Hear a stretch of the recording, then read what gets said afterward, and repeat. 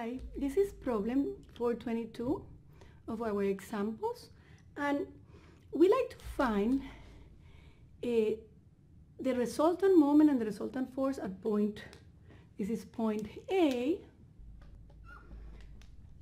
So they are like us to actually reduce first the system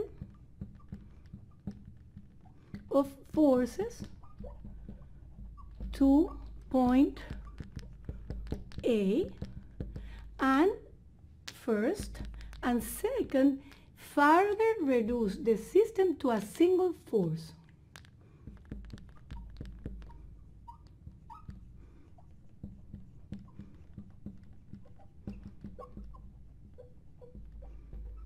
So let's do this part first.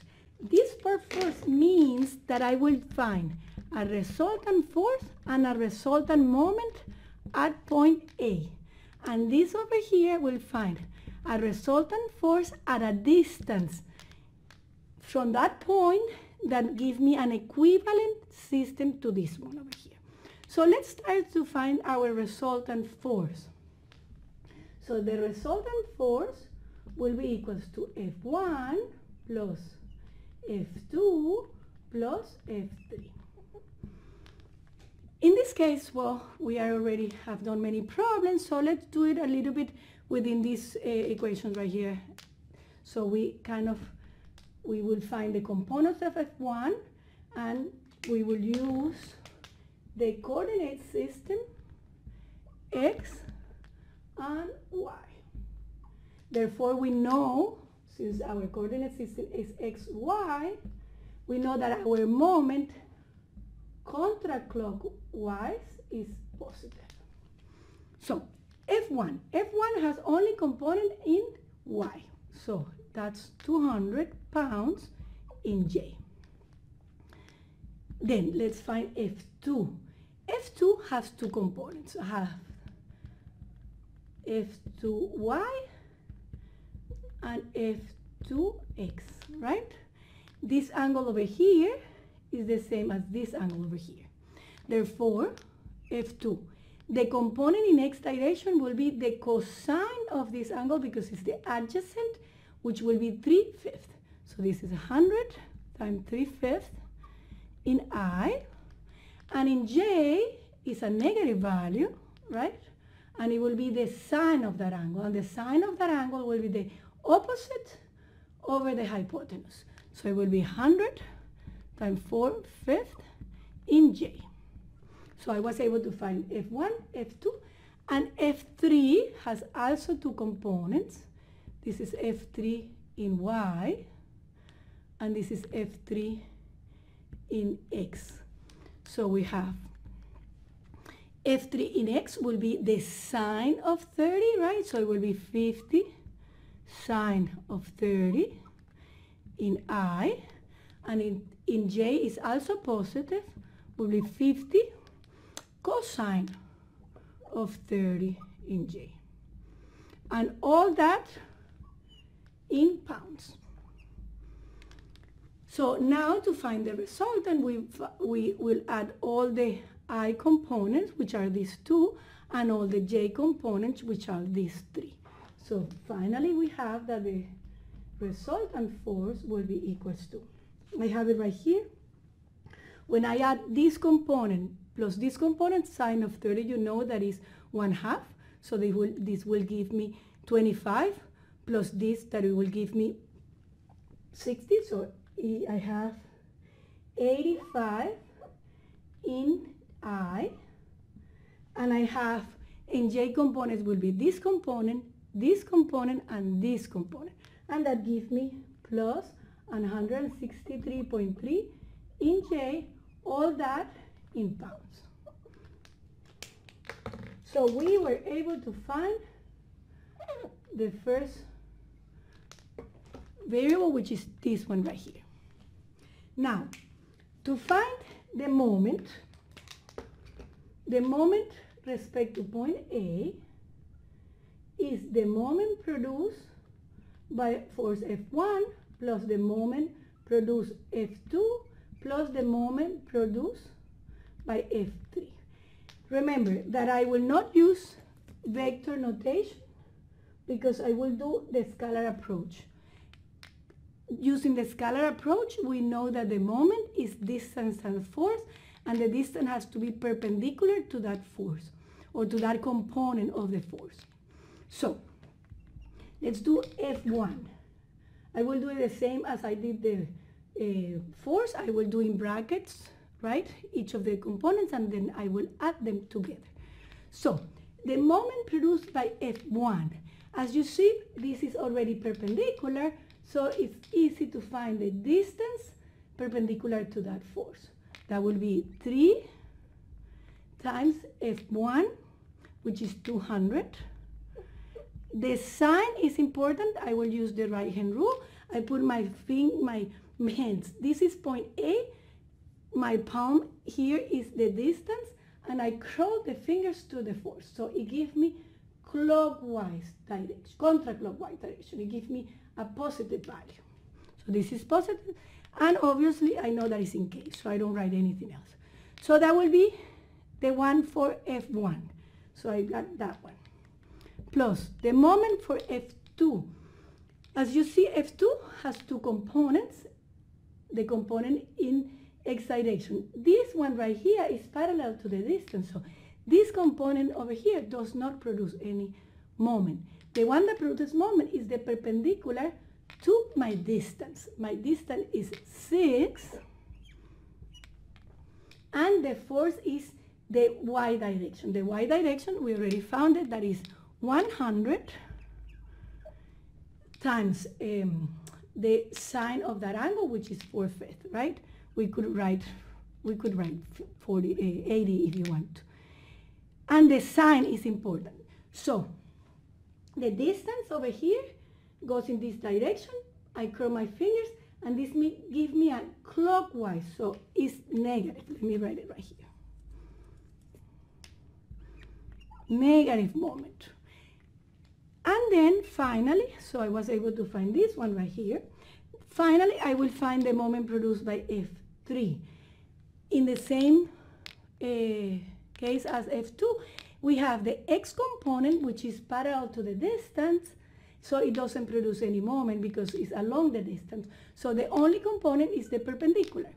And I put my fingers here at A, curl my fingers towards the force, and it gives me a counterclockwise. So it's a positive already, and the distance will be 9 times the y component, which will be 50, cosine of 30, which is square root of 3 over 2. And it's a positive. All that, I have to add all this together, and will give me pounds per feet. Be careful with the units.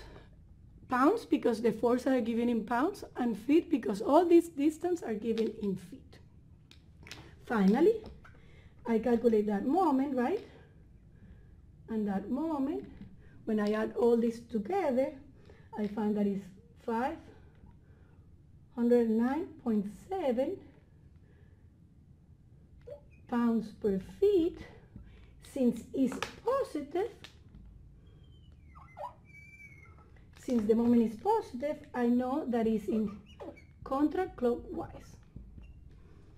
Okay, so we were able to reduce the system of forces, let me add this, to a point A, which is finding the resultant force and finding the resultant moment. We could actually also write this in terms of the magnitude, which is the square root of 85 squared plus 163 squared.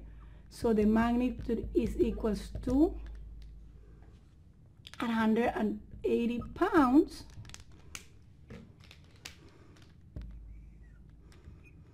And the direction, so it means that I have a, let me write it with green. So I have a force which is positive in both x and y, so it's a positive vector right here, right, at A, and I want to find this angle over here.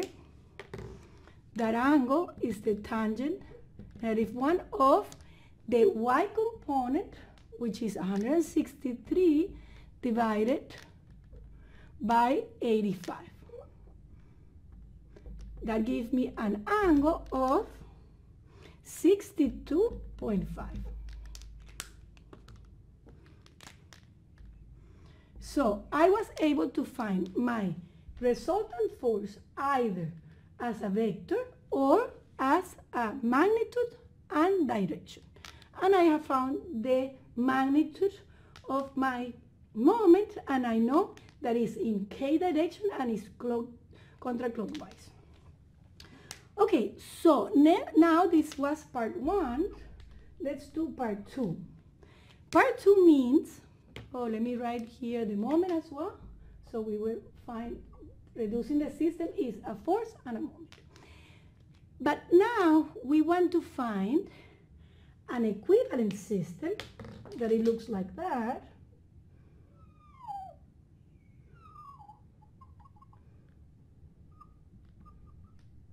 This is point A, that only has a force. So further reduce the system to a single force. Why can we do this? Because the force and the moment are perpendicular to each other. Therefore, we can find a distance where we can locate that resultant force, and we will have no moment. So this system of 3 forces is equivalent to this system with a force and a moment at A. And I can further reduce the system to a single force at a specific distance. So as you remember, we can decompose the force in X and Y. So the moment produced by this new system will be equals to that distance times the resultant force in Y. So that will be that distance times my 163.3 pounds, right?